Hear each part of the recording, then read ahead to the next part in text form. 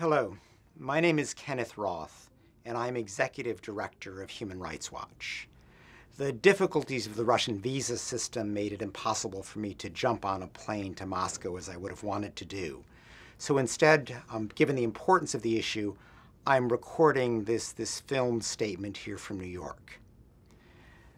I think we're all aware of the severe crackdown that is taking place today in Russia against civil society and human rights defenders. The increased penalties on demonstrators, the efforts to tar human rights organizations as foreign agents, the proposed law on criminal defamation and treason. Against this backdrop, as you're about to hear, Tanya Lokshina, the senior researcher in Human Rights Watch's Moscow office, has just received a series of texted threats from unknown sources. These threats demonstrate that the sender clearly was following Tanya's every move. They knew where she lived, what she was doing. They made explicit reference to the fact of her pregnancy. They threatened harm to herself and to her unborn baby. They were clearly made with the intent of scaring Tanya and Human Rights Watch to stop our monitoring and reporting on human rights in Russia today.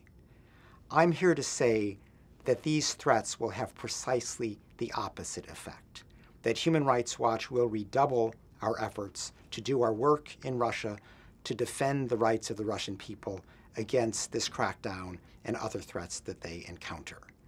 Human Rights Watch intends to use every available avenue of redress, both nationally and internationally, to ensure that an investigation of vigorous quality is pursued and that the perpetrators behind these threats are brought to justice.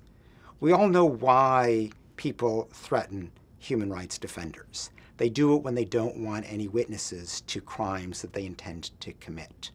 We see through that, and that makes us more determined than ever to continue and to intensify our work.